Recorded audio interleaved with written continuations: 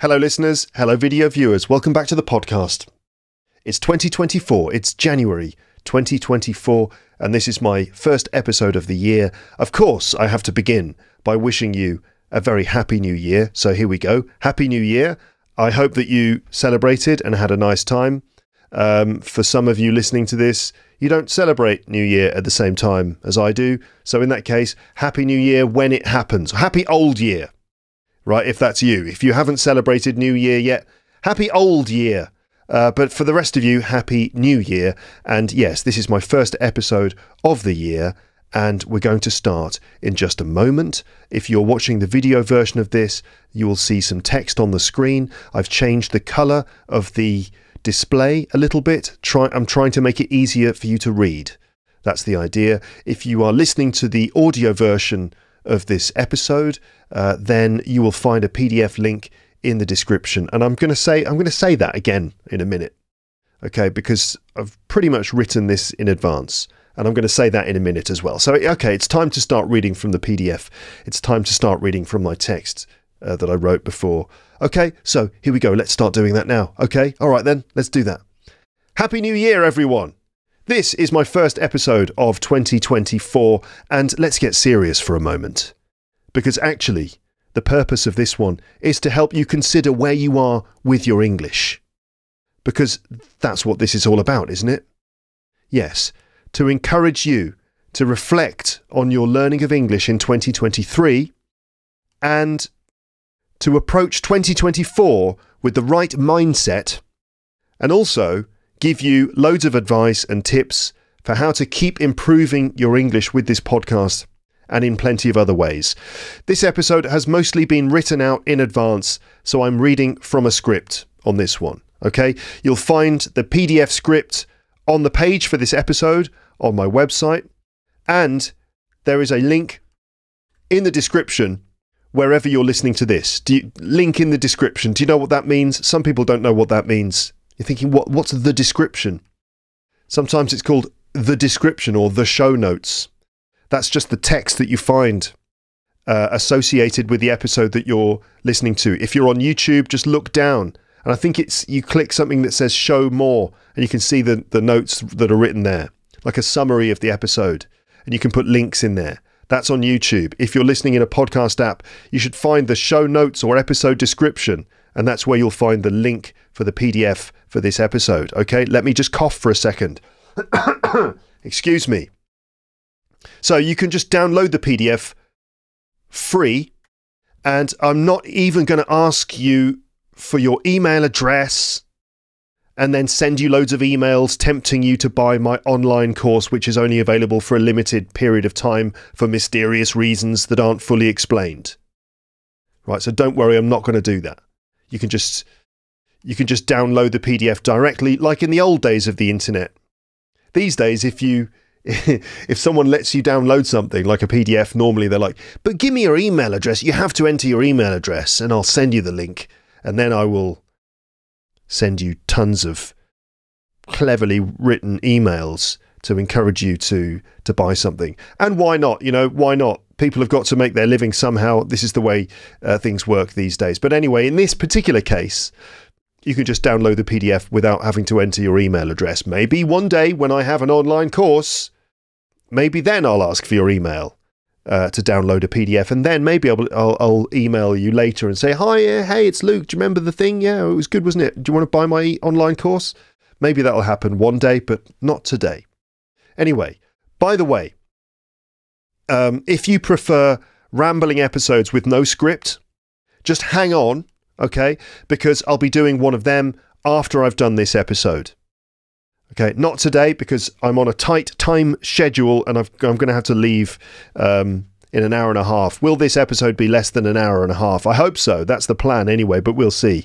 Yeah, so the plan is to do a rambling episode the plan is to do this episode now, which is fully planned and scripted, and then just do something totally spontaneous in the next episode. So if you like the more spontaneous, off-the-cuff episodes, then that's coming soon. So yes, there is a New Year rambling episode coming soon. Also, there'll be a premium episode coming soon for premium subscribers. focusing on some of the language I use in this episode. Okay, so premium subscribers, watch out for some of the words and phrases which are highlighted in a lurid green colour on the PDF. Those bits of vocabulary will come up in a premium episode too. If you're not a premium subscriber, then you can still notice those highlighted phrases. And you can think, okay, there's a bit of vocab.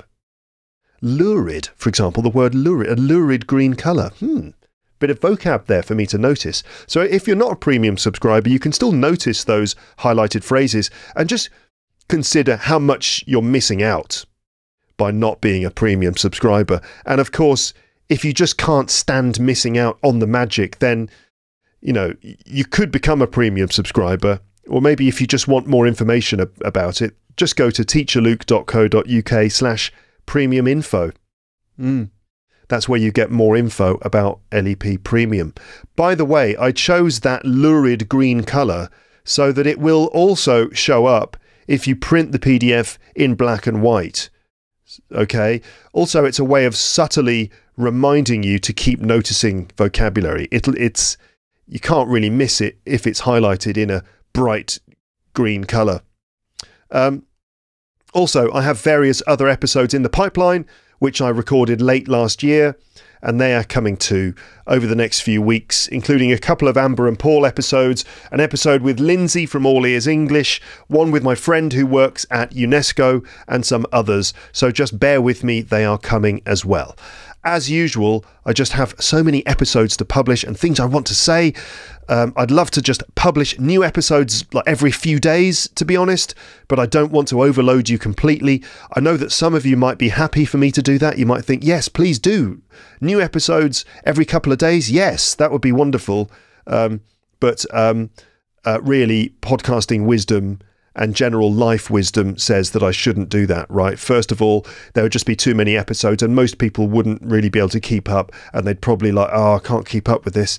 And also it would exhaust me, wouldn't it? It's not a very wise idea. And the hard drive on my laptop would fill up almost instantly. Anyway, so this episode, what's this episode going to be? Let's get started. First of all, I want to welcome new listeners. Right, hello if you're a new listener, because a lot of people will have decided to start listening to a podcast in English this year. So hello if that's you. So welcome. And also I want to remind old listeners who I am, just in case, because you're so old, your memory doesn't work anymore. I mean old listeners, I mean people who've been listening to the podcast for a long time, but old listeners too as well, So I want to welcome new listeners and remind old listeners who I am and what this is all about. Now, a lot of people will be turning over a new leaf and trying to make a fresh start with their English at this time of year. Is that you? Have you made a New Year's resolution to improve your English this year? Maybe you've decided to listen to podcasts in English, and here you are. Or maybe you're already a regular listener and you're happy to be back in Lapland with this new episode. In any case, welcome and welcome back. It's good to be doing the first episode of the show in 2024.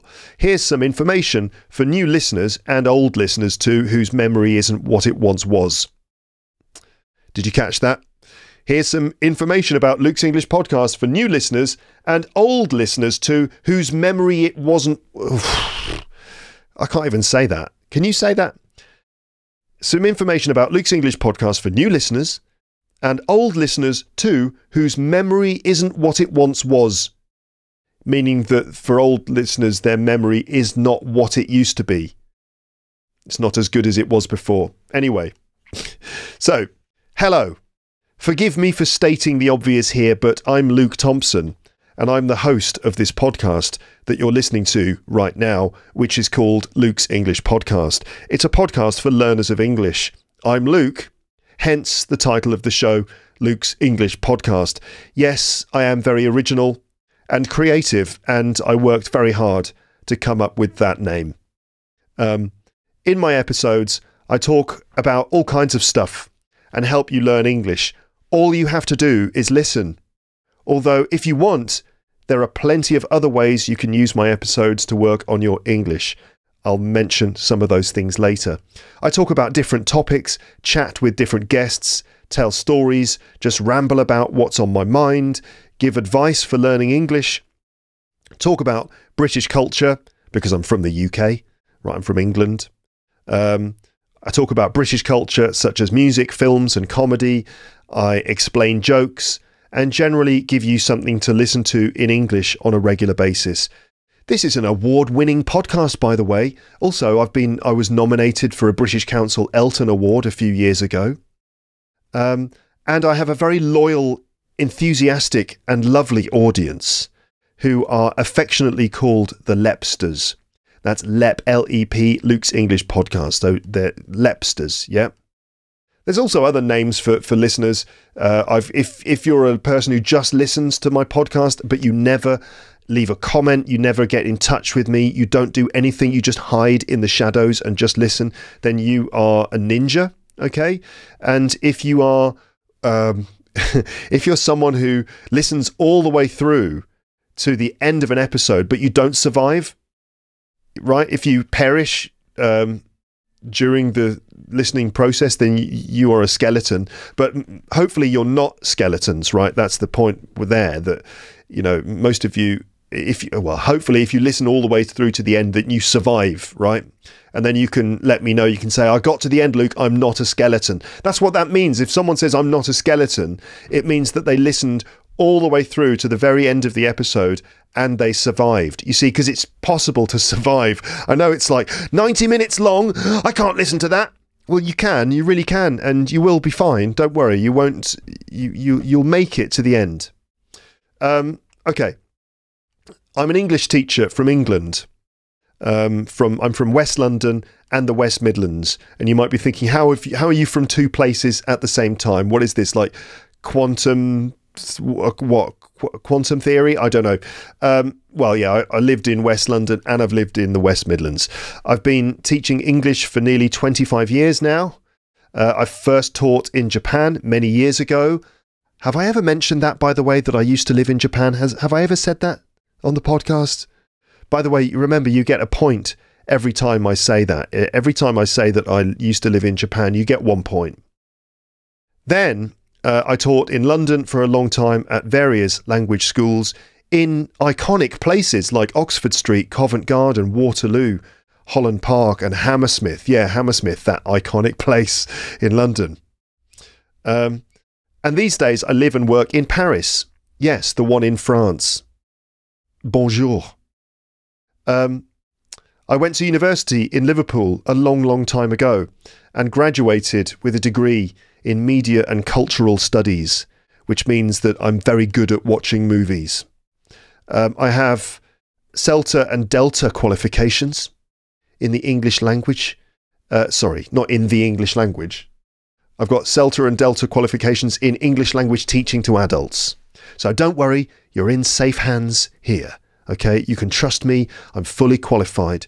I am a professional. I have a particular set of skills, which I've developed over a very long career. Okay.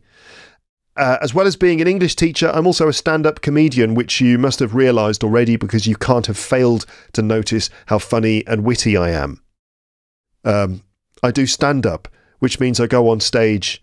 I stand up on stage in front of audiences and make them laugh. Usually, hopefully, with hilarious jokes and stories and things, and it always works really, really well, and everyone in the room laughs so much and so hard that they actually die, and then they can never tell anyone else how funny I am, which is why I don't have my own Netflix special.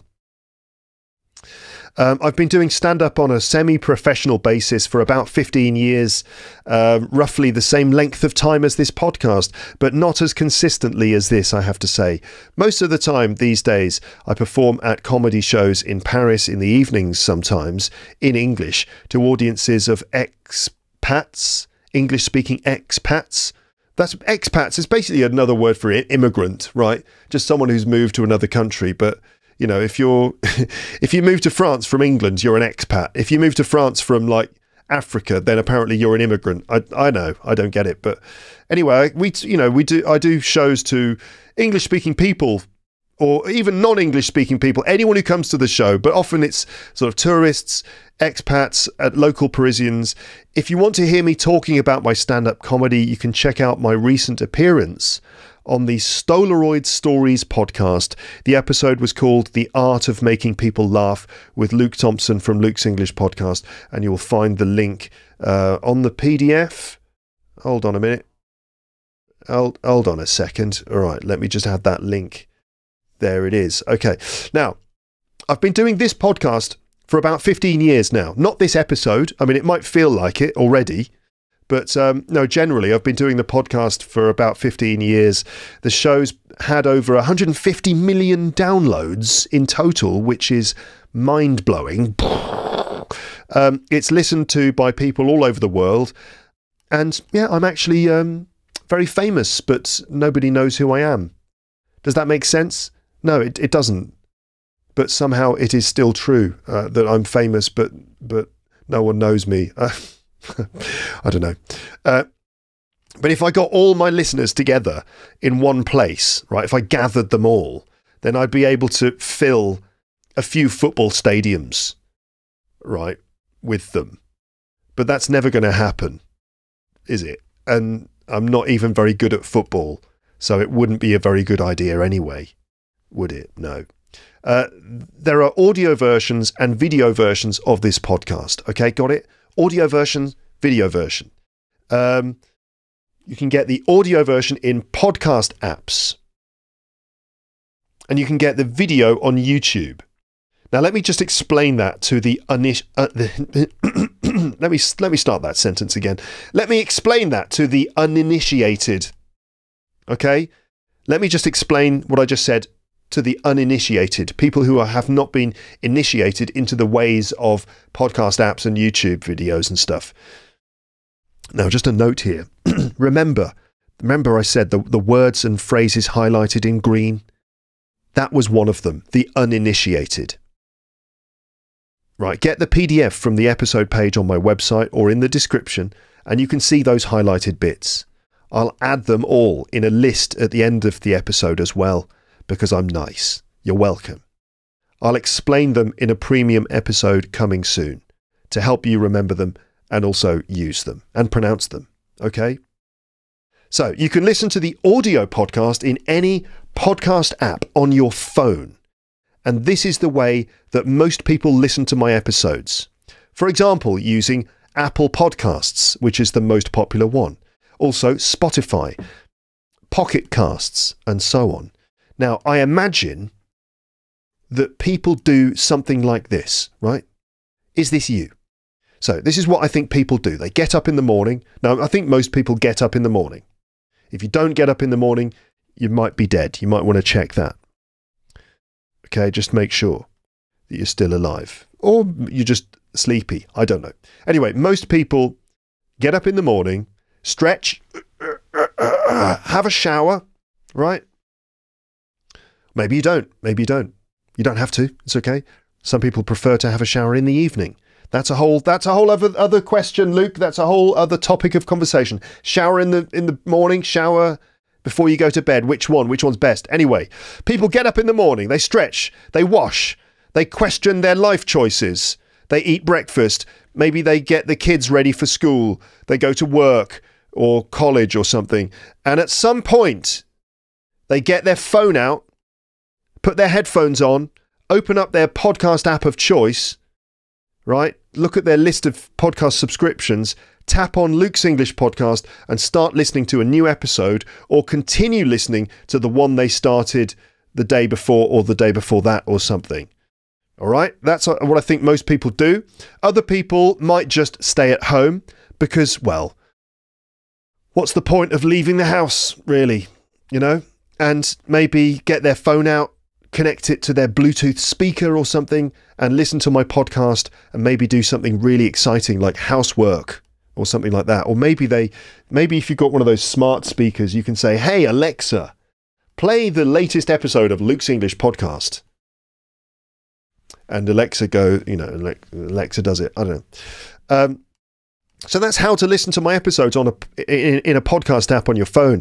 If you're already initiated into the world of podcasting, that all might strike you as being very obvious. But you'd be surprised at the number of people who don't understand what podcasts are, how they work, or even how the word podcast is spelled or indeed pronounced. A lot of people don't know.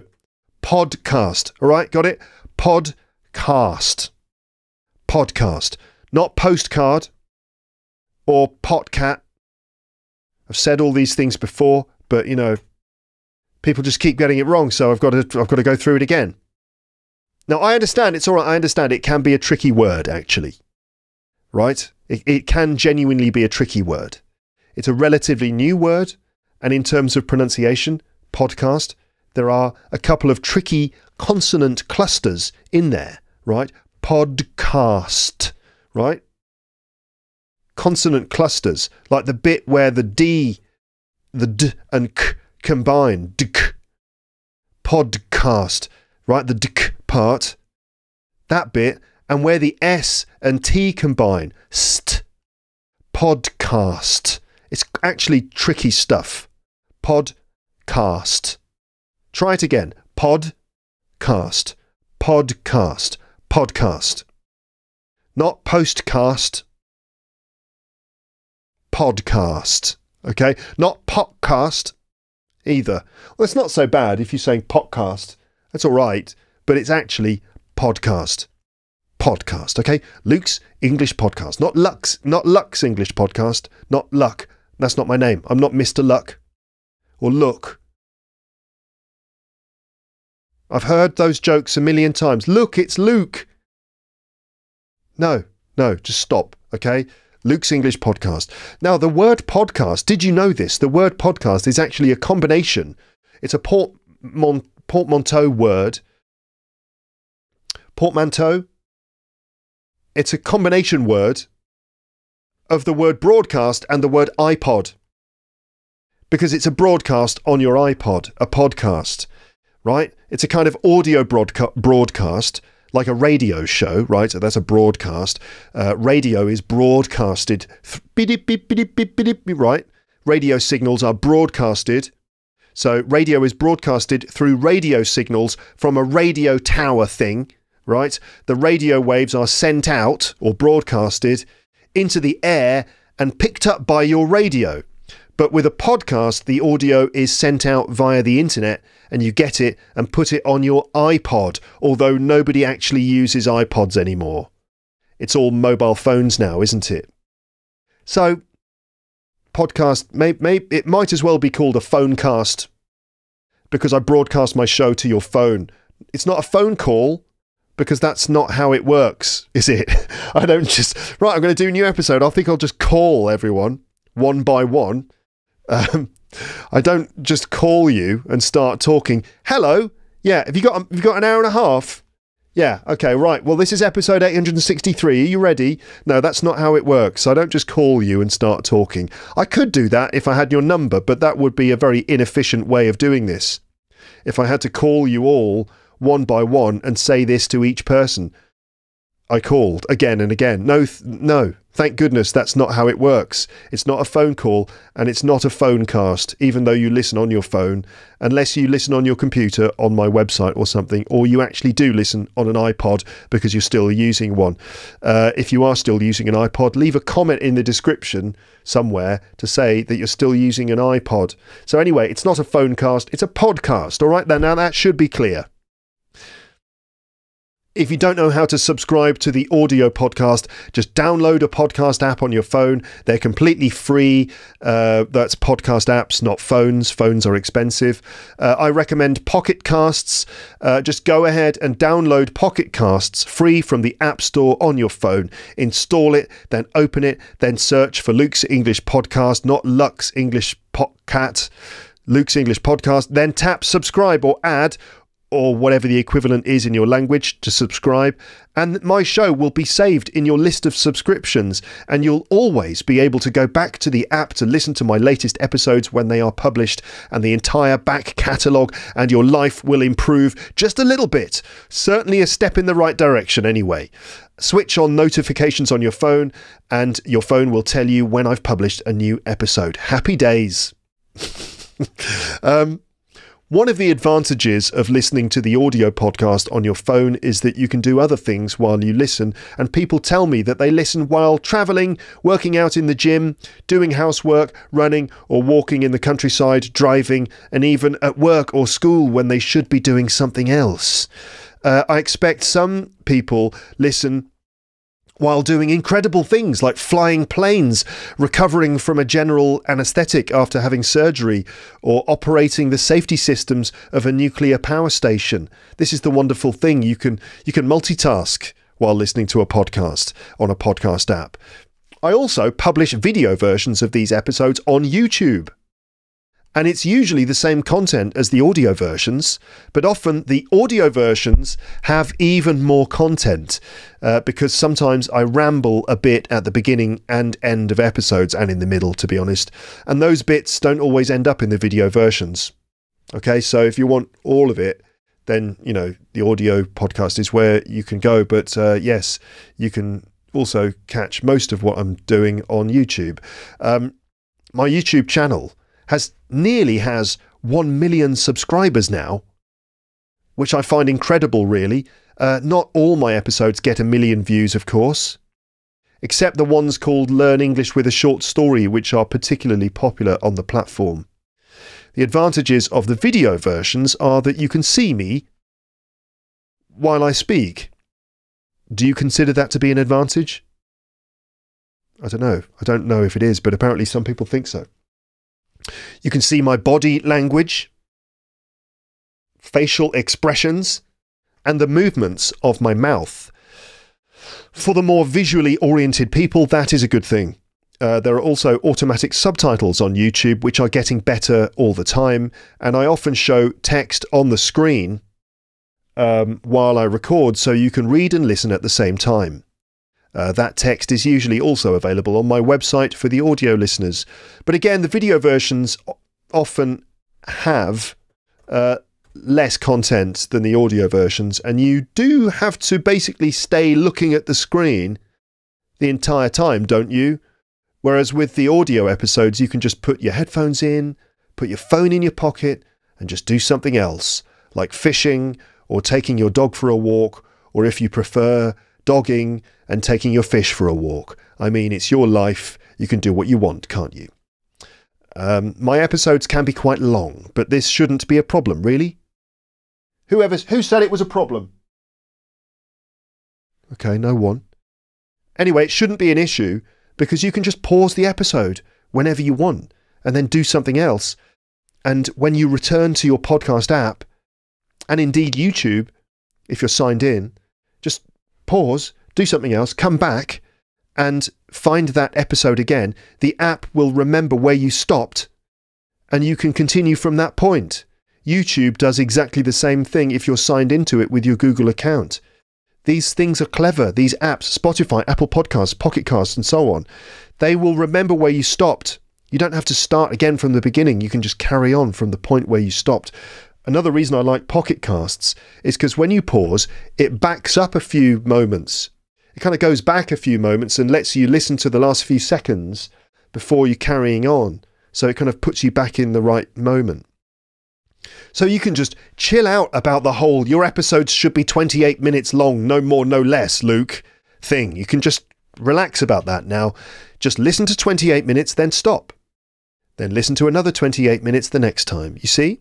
So long episodes aren't really an issue because you can listen to as much as you like, stop and do something else, then carry on where you stopped before. But look, I know, having said that, I do try to keep the length of my episodes under control. Okay, I don't want them to be too long. I don't want to do excessively long episodes. It just happens. But the fact is, I just have what have I written here? The fact is, I just have that I want to say, and I find it hard. I just have stuff that I want to say, and I find it hard to shut up, so I need all that time. It's all right. It's okay, isn't it? Now, for me, these episodes, right, these episodes of my podcast are similar to English lessons that I do at school, except obviously in English lessons, there's a lot more teaching involved. It's not just me talking. That wouldn't be good. But, you know, in terms of the length, right, it's similar to kind of English lessons. That's what I've done always in my career. Lessons in the classroom are usually at least 90 minutes long, often more. English lessons in a language school are very rarely less than 1 hour long. So it's a similar story with my episodes. That's kind of how I feel about it. Also, I have a premium subscription. Have I mentioned that before? I don't think I have I? No, I haven't. I definitely haven't mentioned the premium subscription. Hey everyone, I have a premium subscription. It's called Luke's English Podcast Premium. Forgive me for mentioning it again. It's just that the modest amount of money that I make from it helps me to feed 2 starving children and 1 wife, and to heat our home, which otherwise would be cold, and it allows me to buy microphones and guitars and things, all essential purchases, of course. Anyway, Luke's English Podcast Premium costs just $4 a month, which is the price of like a nice coffee, right? A tall coffee from Starbucks or something, or from a hipster cafe once a month. And, you know, and the price, has the price gone up in line with inflation? Has the price gone up? No, it hasn't. Starbucks have raised the price of their bizarrely named coffees. The fuel you put in your car is more expensive than it used to be, but Luke's English Podcast remains the same despite all those things. And it also, LEP Premium gives you the access to extra episodes which focus on teaching you vocab, grammar and pronunciation. It's not just bonus extra it's not just like outtakes and offcuts. It's actually fully realized content for teaching you stuff. So my podcast has 2 branches, the free episodes and the premium episodes. The free episodes, this is what I described before, me talking alone or with guests about things which I hope you will just find interesting and entertaining to listen to as part of your effort to get plenty of English into your brain via your ears. The free episodes are the ones which are available free in audio podcast format or YouTube video format. The premium episodes, extra episodes published every month and also available in a podcast app on your phone. When you sign up, you can add the premium episodes to your podcast app. Last year, I published over 30 premium episodes, so that's 2 or 3 episodes per month. This is not just bonus content or outtakes or something. These are carefully prepared and thought through lessons in which I help you build your English. All the information about my premium subscription is on my website at teacherluke.co.uk/premium info. Forgive me for promoting myself, but, you know, I do have to put food on the table. The main difference between the 2 branches is that the free episodes are all about input, right? Just giving you just things to listen to. And the premium ones are much more about teaching you directly. In the free episodes like this one today, I want to give you something to listen to in English, which is made for you, which is entertaining, interesting and authentic to help you listen more, listen for longer periods and listen long term, because that's very good for your English. Sometimes I ramble and just share my thoughts with you in a kind of stream of consciousness way. Sometimes I talk with guests, including my friends and family and other people who I hope will have interesting things to say on the show. I talk about a variety of topics, I tell stories and so on. In the premium episodes, I tend to focus on teaching you things, and this usually means vocabulary, explaining, highlighting, demonstrating, clarifying words and phrases, showing you how words and phrases are actually used in sentences with collocations and other little important details. I also deal with grammar sometimes and pronunciation every time, mainly giving you something to use for listen and repeat practice so you can regularly repeat after me, but also giving you insights into the pronunciation system in English in various ways. So the focus is on teaching you language bit by bit in the premium side, on the premium side. Sometimes these 2 branches cross over and I end up doing premium type stuff on the free podcast, so explaining vocabulary in short story episodes, for example, or doing free podcast stuff in premium episodes. So that would probably be rambling episodes or short story episodes. And as a basic foundation, I want you to remember that I've been teaching English for most of my adult life now, and so it's deeply ingrained in me. And in fact, I couldn't really stop teaching English even if I tried. And so even when I'm just talking to you, I'm still teaching you. There's always that intention there to help you notice language, to engage with this language, to aid you somehow. So even when I'm just talking with seemingly no focus, there is a focus. Ha ha ha. Like, he's unfocused. Ah, no, no, I'm not. There is a focus and a method in the background, which is to help you connect with English as it is spoken. English as a living language, and English which is a medium for making connections with people and for expressing yourself. Okay, I'm going to sort of move on from this bit in a minute. I'm always attempting to reach out to you through the things I say and sort of grab you and just shove English straight into your ears, but in a nice way. Also, I just love doing this podcast, and hopefully my enthusiasm will kind of rub off on you and will encourage you in your journey. I could continue to ramble on about this kind of stuff for ages, about the benefits of listening to English podcasts long term, but I've done that plenty of times before. Just have a look back at my episode archive and see what you can see. By the way, I wrote most of this, the stuff that I'm saying here. I wrote most of this over the last few days of the school holidays. It's Friday today. It's the last day of the school holidays. Everyone goes back to work and school on Monday. Here in France, we've had 2 weeks. And this last week, we've been at home. The first week, we were in England at my parents' place. But then this last week, I've been at home. And I've mostly been looking after our baby son. He's 6 months old. So I've just been doing a lot of carrying him, lifting him up, wiping his face and his t-shirt or his sweater, just cleaning him up, feeding him, putting food in and cleaning up the mess that happens afterwards, trying to make him sleep, playing with him, just gazing at how adorable, just gazing at him and just wondering how adorable, thinking about how cute he is and stuff like that. I've been doing a lot of that. But then in moments when I was able to, for example, when my baby son was asleep, or when my wife took the kids for a routine checkup at the doctor, and I had some time to write down some thoughts which had been building up in my head during the Christmas holiday. That's when I wrote these ideas down and have edited them and added to them a bit since then. Okay, so this is all stuff I wrote previously. So, finally, let's get on to the subject which was written in the title of this episode. Maybe I should rename the episode Welcome Back to LEP / You and Your English in 2023 and 2024. I think I'll probably rename it that to account for all of that extra stuff I've just said at the top of the episode, or the first half. So, You and Your English in 2023 and 2024. Now I'm going to talk about you and your English over the last 12 months and into the forthcoming 12 months. Usually in the New Year period, I do some kind of New Year episode.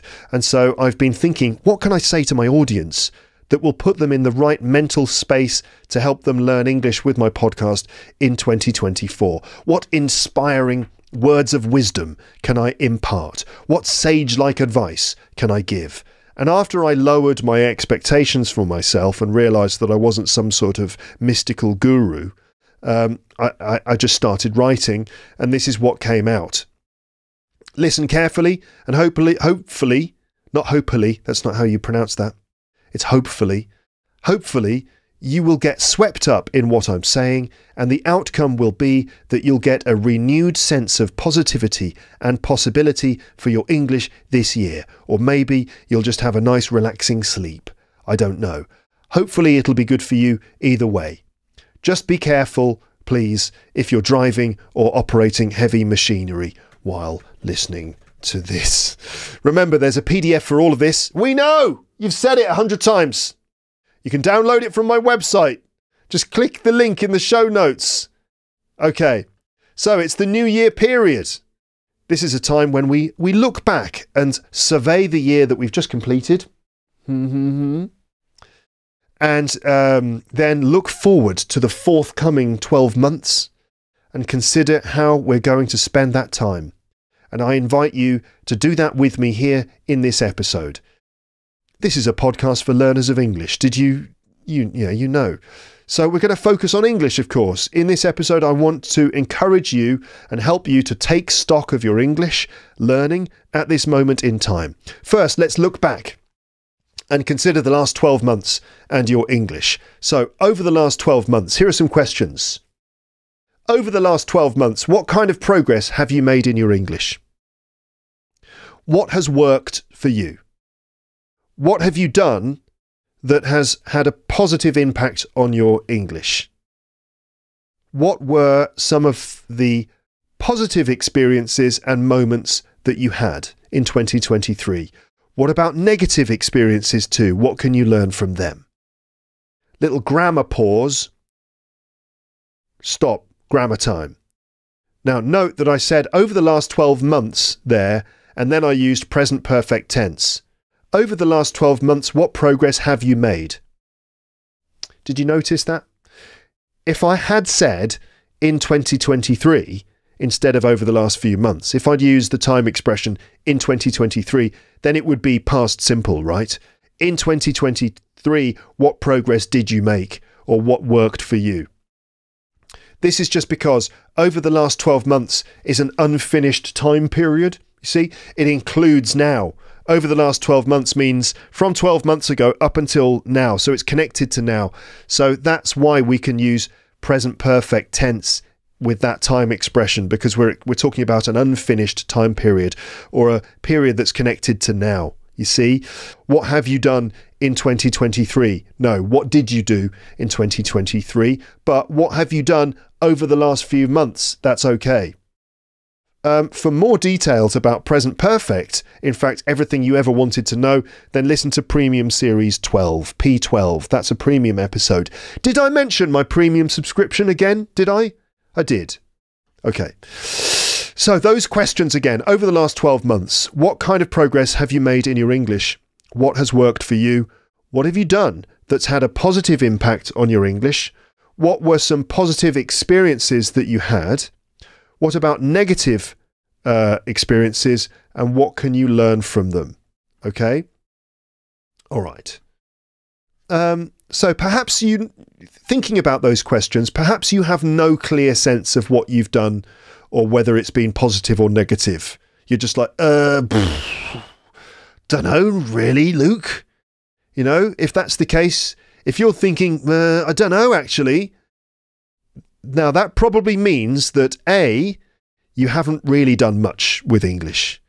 And this doesn't just mean studying in the traditional way, but just using English either in a productive way by speaking or writing, or a receptive way by reading or listening. That just means that there hasn't really been much English in your life for the past 12 months. It could mean that. Or B, you're just not very mindful. You're not being very mindful about your relationship with English or the things you do in relation to your English. Perhaps you're not really aware of the ways that you're learning this language. You listen to my episodes, you do other things in English sometimes, but you don't really reflect on it all in an objective way or an academic way. That might be the case. If you just don't really know answers to those questions I gave you before. To be honest, I doubt that you fit the description I just mentioned.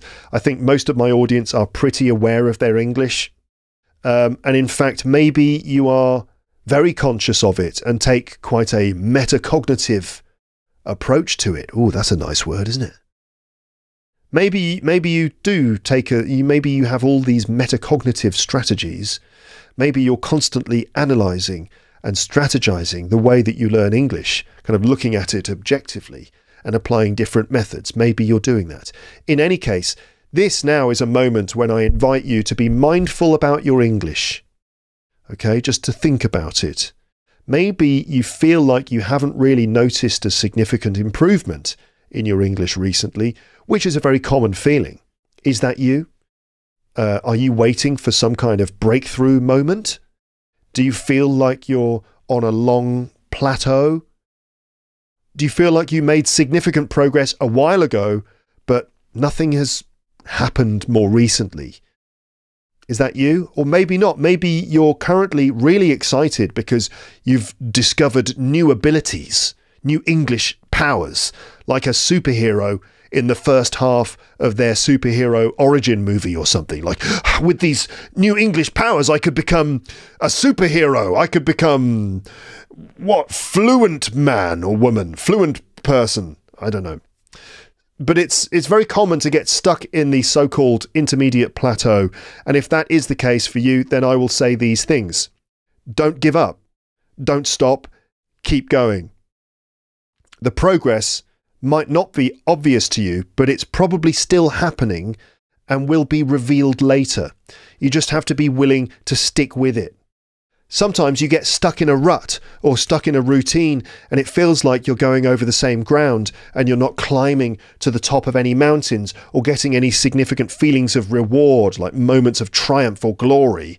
But that's okay. You can't have those moments all the time. Sometimes they are few and far between. Sometimes those breakthrough moments in language learning or those meaningful moments of magic are rare. But keep going. Sometimes there is a lot of progress being made, but it's under the surface and you just don't notice it. Language learning can be a weird thing. It can be hard to see it happening. It can be invisible, but that doesn't mean it's not happening. With English, you have to put in a lot of hours. You have to absorb a lot of language and you have to do plenty of practice. Spending a lot of time on it is necessary. And so you have to see the bigger picture. Imagine it like a long journey. There might be times on that journey where you climb to very high points, like the top of a hill or mountain, and you get a clear, dramatic sense of achievement. But at other times, you have to travel along a long, flat plain, and it can feel like you're not really moving at all. But keep going. You're making progress, but you might not be aware of it. It's not all going to be moments of glory, and sometimes your progress is not fully visible to you, but it is happening. You also have to fail quite a lot. You've got to get things wrong a lot before you come back and get them right. This can make you feel disheartened, as if you just keep making mistakes. But keep going. Don't stop. This is all part of the process. People don't improve their language learning because they give up, right? The people who don't improve, they don't improve because they give up. So keep listening. Keep doing whatever you're doing. Stay in the game. Keep your English alive in 2024. And there will come a time or a moment when the time you've spent with it will pay off somehow. At the very least, you're understanding everything I'm saying, right? You're understanding this, aren't you? Yes? I think so. You're understanding me, and you're also noticing that I'm using certain phrases and expressions, aren't you? Have you been paying attention to that stuff? As I said before, I will sum them up for you later. Not all of them, but a lot of them. I'm talking about some of the little phrases I've just used. You know, the ones which are highlighted in that lurid green colour on the PDF. Like breakthrough moments or few and far between or disheartened. I'll sum them up later. Help you properly understand them, remember them and pronounce them too in a premium episode. So you're noticing those things. You're hearing them, aren't you? It's all going in. That's all fuel or food for your English, you know. And the more you're exposed to English as a living thing like this, the better your position is as a learner of English. The better prepared you will be for the moments when you have to open your mouth and produce the language, or when you're on the spot and you're in conversation with someone and you have to understand what's coming out of their mouth, and then you're suddenly having to respond and these bits of English come to you, seemingly from nowhere. Right? Has that happened to you? Just like you'll just be talking and suddenly, where are these phrases coming from? These structures, where is this coming from? And these bits of English come to you from nowhere. Well, that's all thanks to the fact that you've been keeping your English alive and at the very least listening to this podcast. Other podcasts are available, and keeping your ears open. If you feel stuck at the intermediate plateau, keep going, keep the faith. Realise there is progress being made, but you might not notice it every day. Keep your chin up. But also consider shaking things up a bit, adopting some new habits maybe, and perhaps give yourself a challenge, maybe some kind of speaking challenge, or just change the kinds of practice that you're doing, or perhaps add a bit of discipline into your routines with some other little exercises you could do. I'll mention some ideas for that later in this episode. So what have you been doing with your English? What have you been doing? Now, bear in mind that in language learning, anything is probably better than nothing, right? So even if the only thing you've been doing in English is to listen to podcasts sometimes, watch some stuff in English, or occasionally speak it when the need arises, then fine, that's still good. It's better than nothing. Also, if you've been listening to all of my episodes, I must say that puts you in a select group of extremely special people. Okay? Not everyone listens to podcasts in English, you know. So if you're in public right now, if you're just out in public or on the bus or something, have a look around, right? Have a look around, just have a look at some of the other people you can see. Just people living their lives. Have a look around. How many of these other people that you can see around you, how many of them listen to Luke's English podcast, do you think? Or any other podcast for that matter, in English? Yeah, not that many. Some of these just normal people. What are they doing with themselves? Yeah, but not you, no, you're one of the special ones.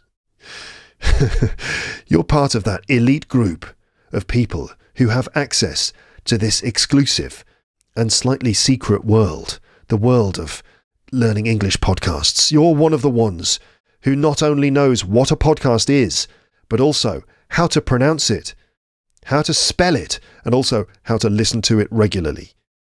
Anyway, listening to podcasts is definitely good for your English, even if it is the only thing you do.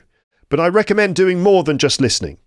I've said it before, and I'll say it again. This podcast is best consumed as part of a balanced diet, which means that it works best if you're doing listening and other things. Now, perhaps the worst things for your English, well, probably the worst thing for your English would be to, chop your head off, right? It's got to be the worst thing. But so obviously, except for that, with your head still attached to your body, I think probably the worst things for your English are things like this. So A, doing absolutely nothing in English at all, of course, and B, getting into a negative mindset in which you tell yourself that your English is no good. Oh, God, no, I'm rubbish at that sort of thing.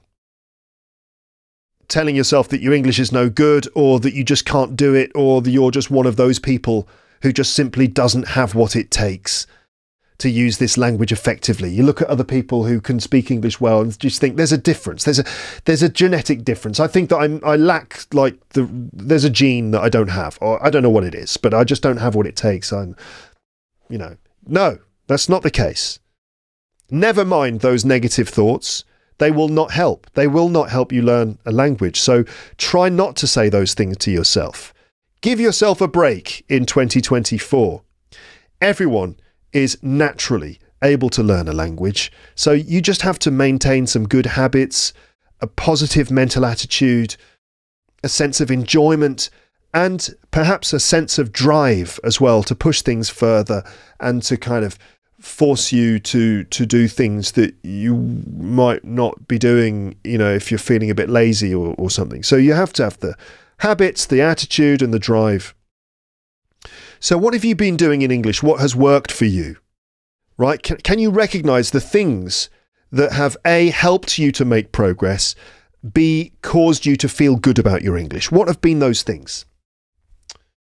Helped you make progress? Have there been any moments where you've felt like you've made a step in the right direction? Any things that you've been doing? What's made you feel good about your English too?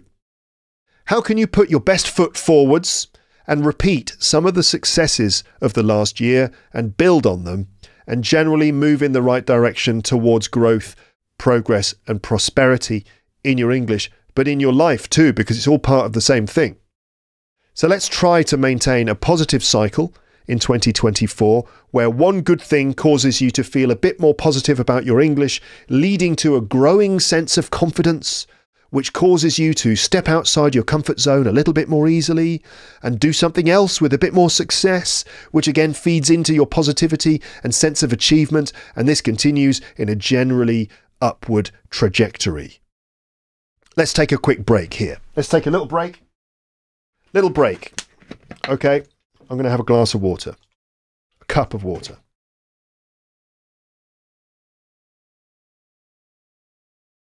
Okay, I'm back. I'm hydrated. Maybe you are too. Let's continue. So, to keep this simple, again, let's consider these questions. What have been the good moments in your English learning over the last 12 months? What were those situations? What exactly did you do? What happened?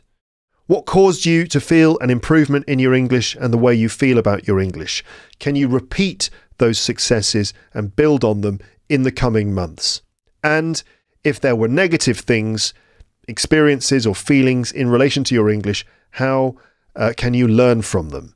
To demonstrate this a bit, let me reflect on my learning of French, which admittedly I have not been engaging with properly.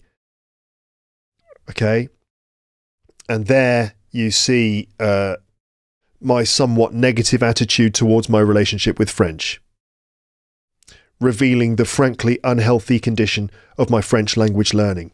I mean, I've just been talking about trying to think positively, but I really need to take this advice too, because my own narrative in my head about me and my French, it always goes negative.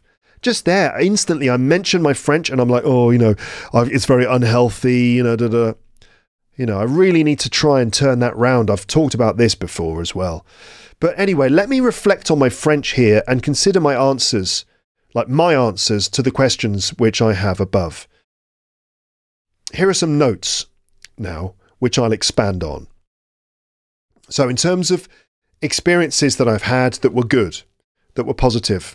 So recently, my wife and I attended a cooking class. Okay, it was just before Christmas, and my wife, who's very lovely and thoughtful, decided it would be a good idea and fun thing for us to do to attend a cooking class. Now, I know what you're thinking. She wasn't going, oh my God, I live with an Englishman. I need to help him learn how to cook. No, actually, I do cook quite a lot, and she is very complimentary about my cooking. Thank you very much. But no, she said, because there's a place in the centre of Paris called Italy, not Italy. I don't want to confuse you if you don't know geography. You're like, wait a minute, what? Italy's in the centre of Paris? No. Italy is a country in Europe. France is another country, and Paris is the capital city of that country. And in Paris, there is a place called Italy. It's spelled E-A-T-A-L-Y.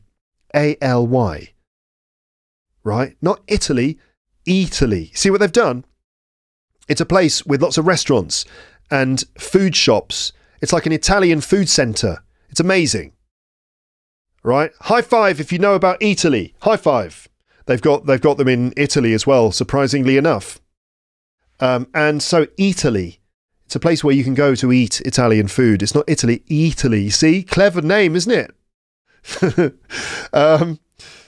So it was at Italy, and it was a cooking class in the evening with about maybe 10 other people. And we learned how to make a delicious truffle risotto. Oh, absolutely delicious.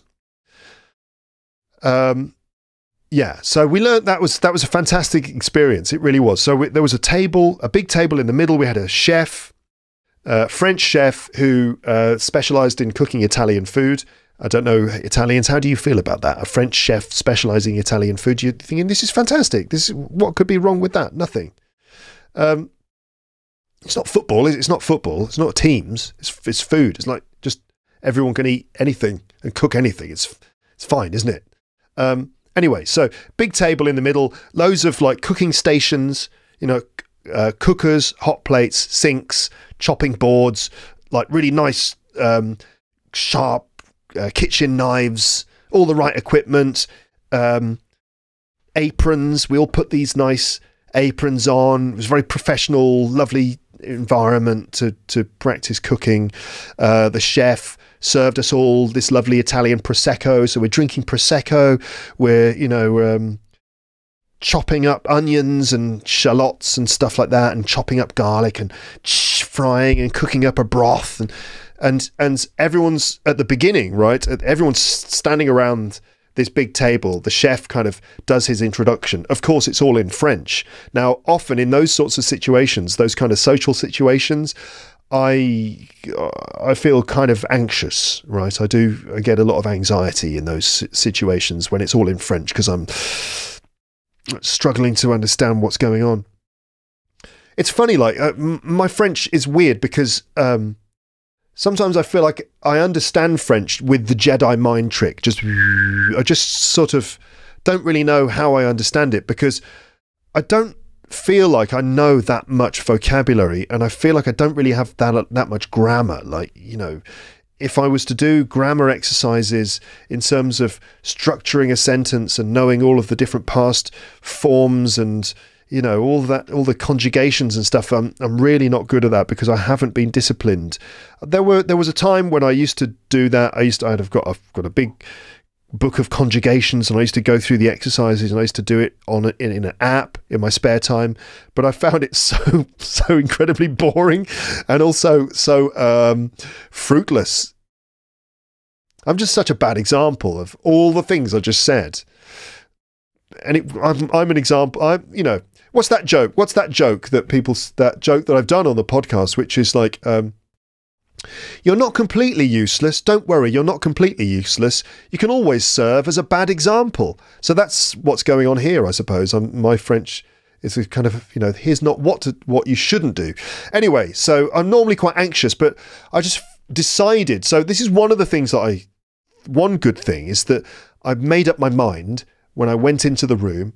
I said, right, no, I'm going to be fine. Okay. I'm just deciding to go with this and enjoy this. This is an evening for us, and I'm just going to really enjoy this, and I'm really going to enjoy interacting in French. I don't care if I'm crap, if I make a mistake. It's going to be a nice, congenial, friendly atmosphere. It's just going to be fun. So that was good. So positive. I went in with a positive intention.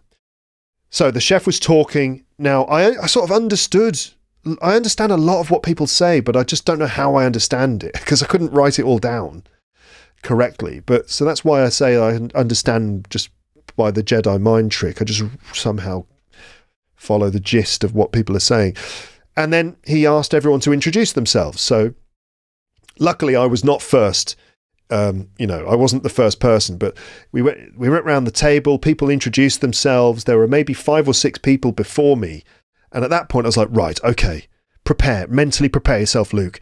They were all introducing themselves. They were introducing themselves, and I was practicing, literally running through what I was going to say in my head. Bonjour, moi, je suis Luc, blah, blah, blah, blah, blah, blah. Actually, bonsoir, not bonjour. Je viens d'Angleterre, mais j'habite ici, and blah, blah, blah, all this kind of stuff. Sounds so basic. It was actually quite good. I did better than I just did now. And I noticed little things as well. I noticed that when they introduced themselves, they all said, moi, je suis, blah, blah, blah. I think that's what it was.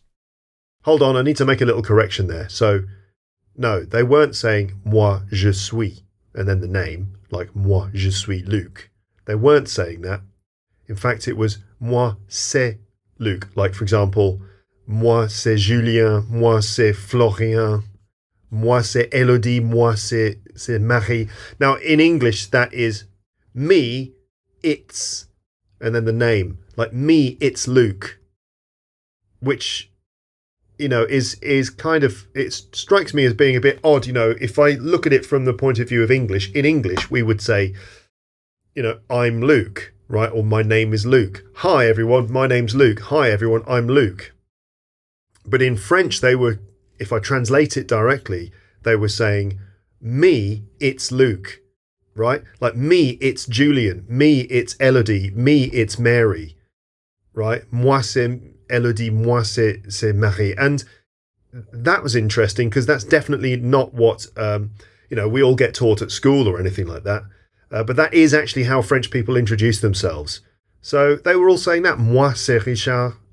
Me, it's Richard. Now, that does seem a bit strange, or seemed a bit strange, but I thought to myself there and then, I mean, I've noticed this stuff before. I mean, you might be thinking, Luke, introductions, really, that's so basic. That's like lesson number 1. I know it is, but still, in the real world, even basic things like that can actually be rather complex when you actually, when you're dealing with the way people actually do it in the real world, So I made note of it. I made a mental note of like, yeah. Because normally, maybe I would just be saying, bonjour, je suis Luc, or je m'appelle Luc. I'm Luke, my name is Luke, right? I'm called Luke. But I was like, no, I'm definitely going to copy what they're doing, even though it doesn't come naturally to me. I'm going to do what they do. And that's exactly what I did. So I copied them all, right? I copied what they said, and I prepared myself in advance, right? Bonsoir, moi, c'est Luc. And then I continued.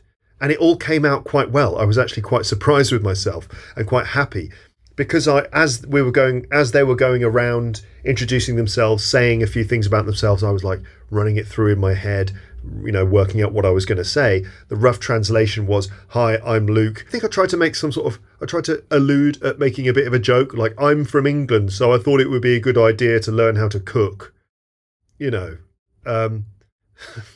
But I actually did quite well. I was happy with my performance in English. Not that it was a performance, but I mean, happy happy with my performance as if I was a footballer who'd been happy with his performance. I think I played quite well, So, Luke, how do you feel about your performance today at the cooking class in French? Well, obviously, I've gone out there and I've tried to be positive. I've just sort of like done my best. And at the end of the day, I'm pretty pleased with the performance. I think the results speak for themselves. So I felt like a football player who was pleased with his performance, basically, at the end of it, because I had gone in there with a positive frame of mind, and I'd noticed the actual things that people were saying, and I was copying them. And that was that. So that was the little experience that I had there at the cooking class, which was a positive one for my French. I even said at the end, je suis pas fort en français, désolé si je comprends pas. I'm not very strong in French, sorry if I don't understand.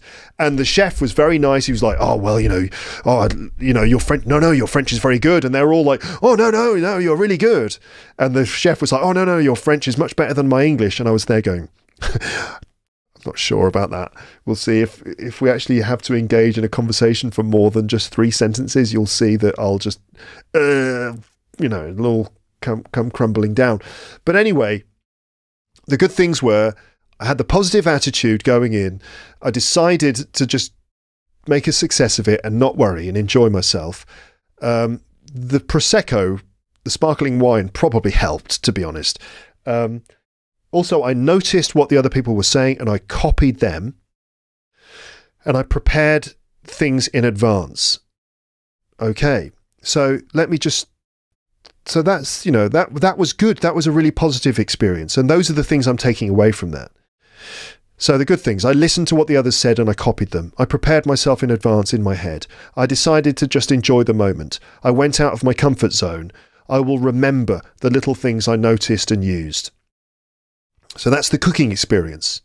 Another thing in answer to the questions I gave you before is this, reading graphic novels. And I've said this before, right? Graphic novels, these are, comic books, but for grown-ups. We call them graphic novels in English. I love graphic novels in French, and there are so many. And this has been a really good thing in French for me. I finished the series called L'Arabe du futur, the Arab of the future, I think. I've been reading one about the story of the making of the film Star Wars, a really interesting sort of kind of biography of George Lucas and the making of Star Wars. Really cool, like great artwork and really interesting, especially for me as someone who's interested in that.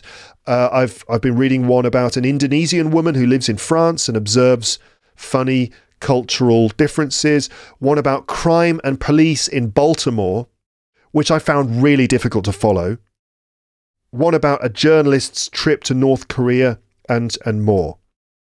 What I love about graphic novels is that you can read direct speech, right? There's just a speech bubble, and you can see directly what the person is saying, rather than in books. Sometimes it's sort of in indirect speech, but it's much more like direct spoken English, but written.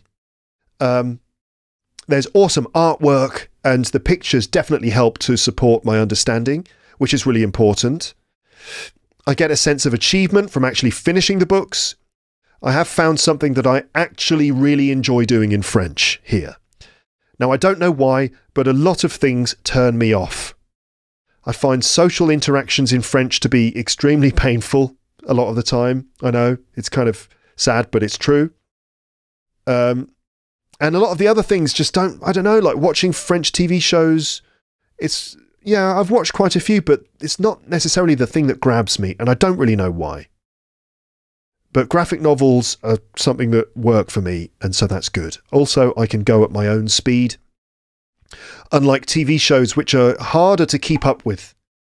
I tend to just read and read, and unfortunately, I sort of skip over the phrases which I don't understand or don't know how to pronounce. And so I should actually stop and check those things, note them down, right, in a notebook or something, and try to use them myself. So that's something I could be doing. More comments on this kind of thing later. Also, there's no audio, though, so I can't actually hear the pronunciation. Other things I could do is I should try reading other things like magazine articles or books, not just graphic novels. I did buy a book called High Fidelity by Nick Hornby, one of my favourite novels in English. I bought that in French, but I just couldn't get into the habit of reading it. And I think that's because I have quite bad reading habits, actually, even in English. What happens is I'll read a book and it relaxes me so much that I actually want to fall asleep because it's all nice and cozy and relaxing. So I'm not a great reader in English anyway, even though I absolutely adore books. And when I get into the habit of it, I really love getting into a good book. But anyway, so other things I can do is just open my ears and just listen to people around me. Now, this really means getting out of my bubble. Because to an extent, I live in a bubble, you know. I go out of my home, I put my headphones on, I'm listening to podcasts in English, I listen to music, I'm just sort of in my own bubble. I need to get out of that bubble, really, and just notice the French which people are using around me. Being part of conversations when lots of people are talking can be very overwhelming and exhausting. It's all too much for me, and I just become kind of cut off from the French I'm hearing after a while. As I've said before, I feel like I'm watching a game of tennis, and after a while, I just can't see the ball anymore. So I'm there, like at a dinner party or in a cafe with other people, and I'm just like trying to keep up, watching the game of tennis, and then wait a minute, I've lost the ball. The ball's invisible. I don't know what's going on anymore. So, you know, being a bit more gregarious and outgoing would be good. I should stop avoiding social interactions, take out my headphones and be a bit more present. Also, don't beat myself up, don't care so much, just enjoy it, lower my expectations for myself, take the pressure off my shoulders a bit. There are millions of other things I could be doing to improve my French. But again, I need to stop sort of bothering myself about that stuff. But perhaps I'll mention some of those things later. But you know what? Part of what holds me back with my French is this sense of pressure that I should be a master language learner because I'm a professional language teacher. I put a lot of pressure on myself, and as a result, I have a bad relationship with French, and I often avoid it and avoid learning it. You heard me talk about this in the episode with Fabio from last year, episode 850, called Any Language You Want, also the one with Rhiannon Carter. So yeah, I know this has become a therapy session now, but because I make it my business to help people learn a language, and I do know a lot of methods and have so much like pedagogy spinning around inside my head, and that is connected to job related and career related pressure, Because of all that, I am extremely aware of all the things I am not doing in my learning of French.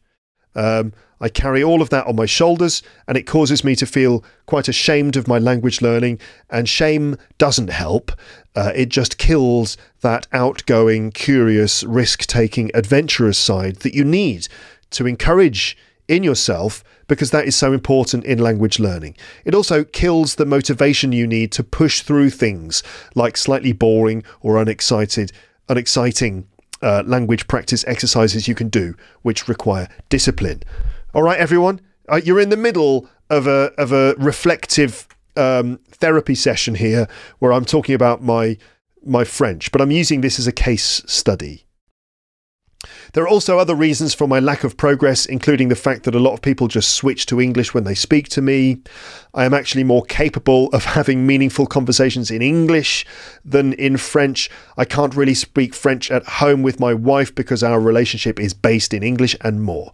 As I've said before, my French is not that great in my opinion, but my excuses are improving all the time. So, you know, I shouldn't be making excuses. I should just take responsibility for myself. Anyway, I would like to take all that pressure off my shoulders and just come to this a bit more fresh, as if I have no idea that I'm climbing a big mountain or something. I'm just going for a nice, great walk in the countryside, and I'm enjoying the view. That's the outlook I want to have. Okay, I had to take a little break there because I ran out of time and had to go and meet my wife. And it's been 3 hours actually, and I'm now back in my podcasting room to continue to finish this episode off. And if you're watching the video version of this, then you've probably noticed that I've got a baby strapped to my chest. You can just see the very top of his head, you know. You can't, you know, if you're listening to the audio version and you think, oh, I'm going to rush over to the video version and see the face of Luke's child, well, I think you can only see the top of his head.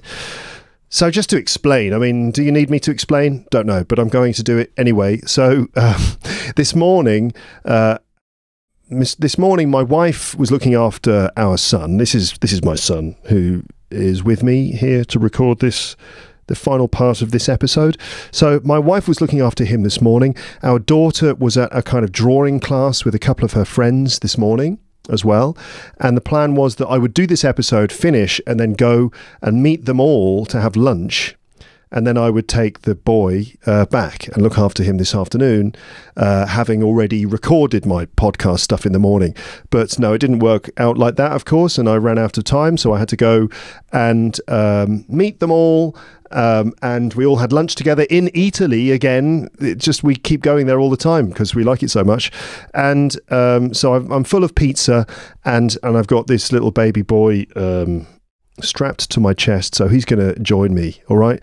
My wife has taken our daughter and a couple of her friends to the cinema this afternoon. So, right, let's get this done. Let's finish this off, shall we? Let's see if I can manage to finish recording this episode without him sort of getting a bit too excited or something. He was asleep until about 5 minutes ago, and I came in here thinking it's all right, he's asleep, you know. On the metro on the way here, he was asleep. I was thinking, this is fine, he'll just be asleep and I'll be able to do the recording, I'll be able to finish it off. And I came in here, sat down, bang, instantly awake like that. So he's okay, he's not moving around too much at the moment. Let's see if we can finish this off. Audio listeners, you might be able to hear him breathing that stuff. All right, mate? Oh, he's being very good. He's a good podcast companion.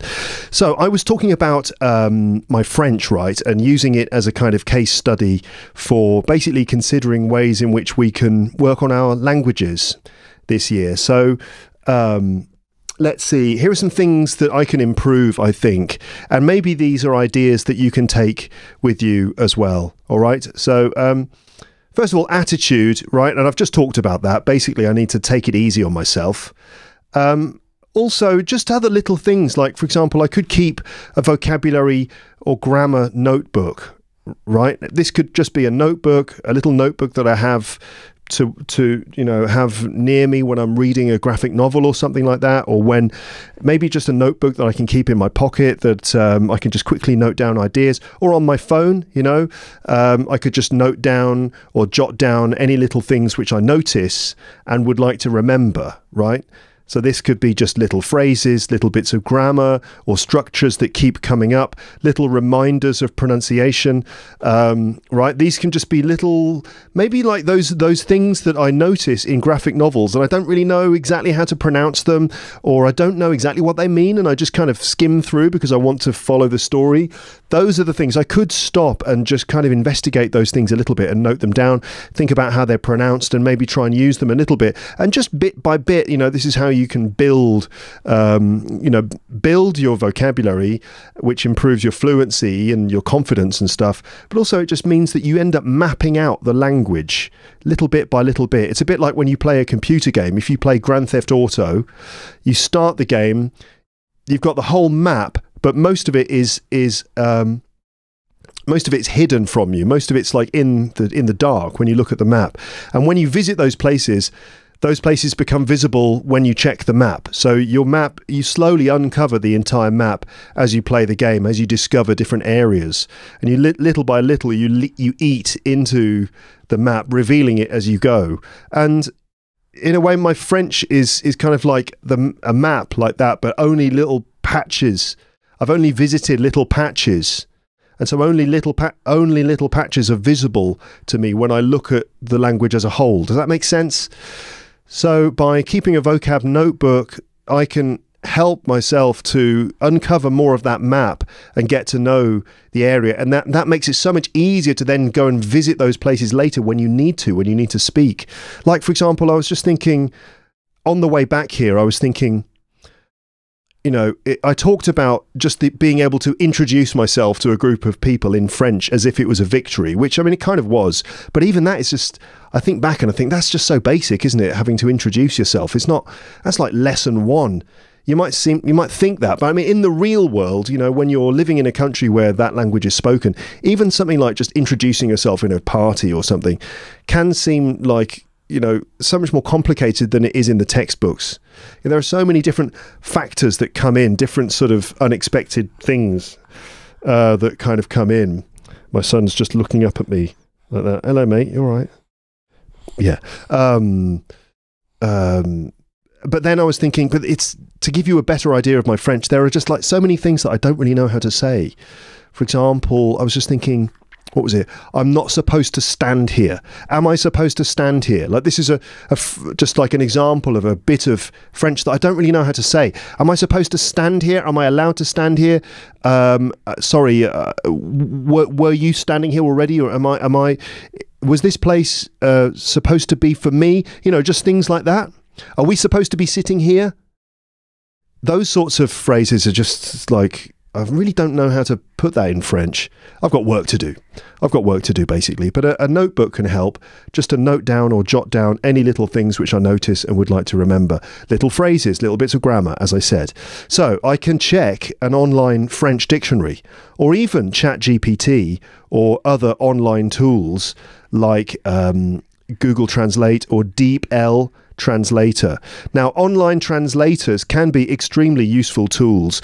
Just don't use them to cheat. I mean, don't just write, if you've got an email to write, don't just write it all in your first language and then just translate it into English and then just send it. Don't do that. You can do that. You can actually learn from the translated version. You can look at it and go, what are the things I was trying to write, and see them and then make a mental note of them and use them later. So you can use online translators as a tool. Just don't use them to be lazy. Use them to help you learn. I could check my notebook later and remind myself of what I noted down.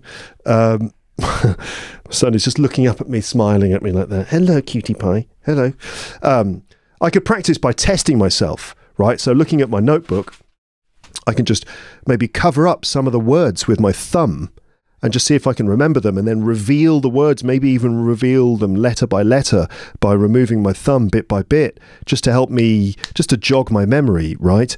Reading things out loud and then running them through Google Translate to hear them said, to hear them spoken, in order to check my pronunciation. So that's not just translating, that's not just making Google Translate say the French I'm learning, but making it say those things in order for me to hear the pronunciation, right?